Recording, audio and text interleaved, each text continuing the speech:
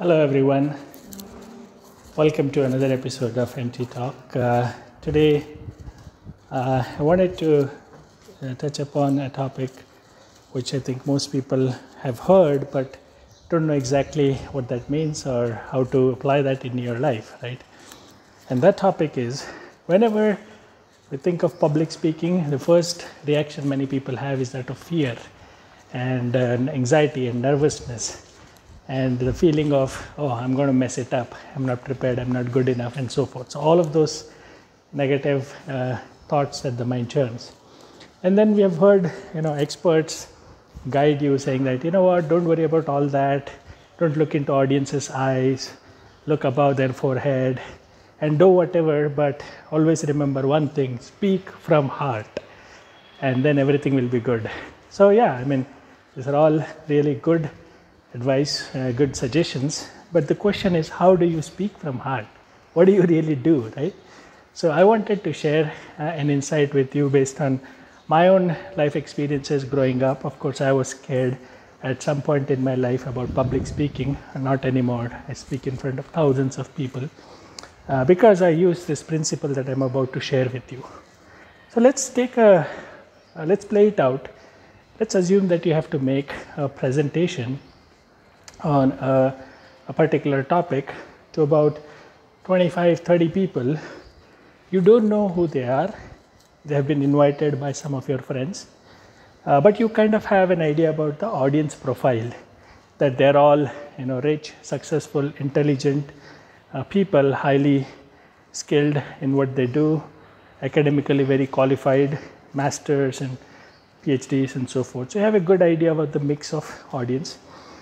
So you are supposed to present to them some information that you think is going to be useful and it's going to bring benefits to them.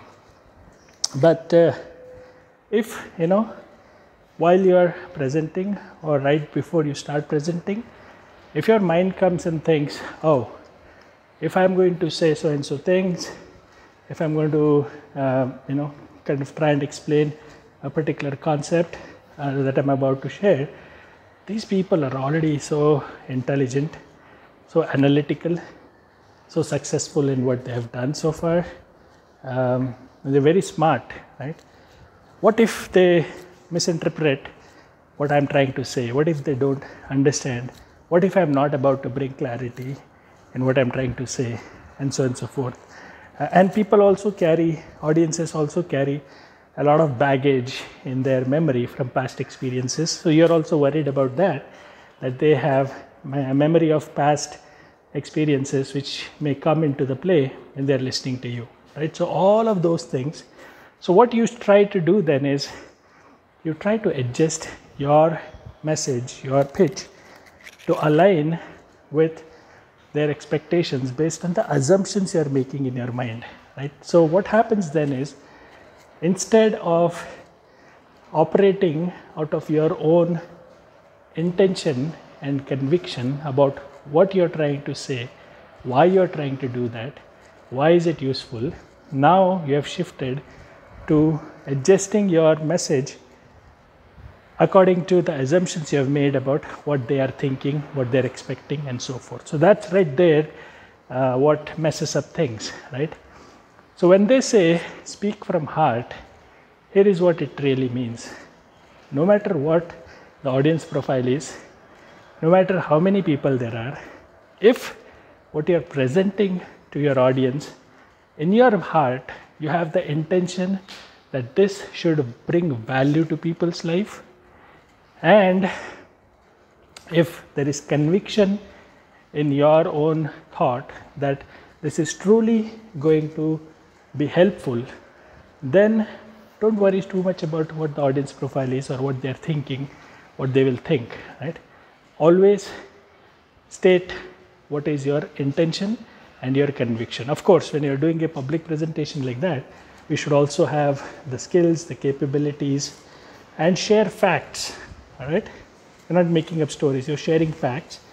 You have good intention and you're convinced about it, right? So when you have all these things, then always operate from your intention, the purity of your intention, and the conviction and the clarity in your thought as to why you're sharing or giving some information to your audiences. So when you do that, then you're speaking from heart. Then people will relate to it. Then you're not worried about what assumptions people are making in their mind, right? So don't operate from the assumptions of other people. Operate from your intention and conviction in the heart, and it will show in your words, in your actions, in your being. And that's how speaking from heart will really touch people's heart, and they will respond to that. That's it for today's contemplative insight. Talk to you in another video on another topic. Until then, love and peace to all of you. Bye-bye.